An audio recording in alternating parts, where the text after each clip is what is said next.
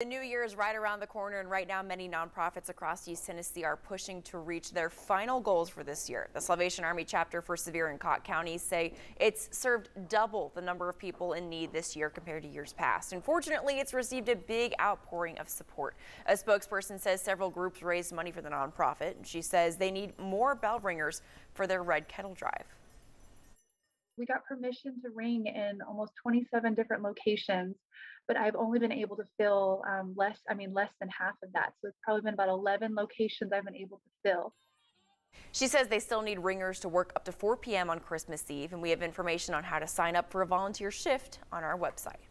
Well, Chris.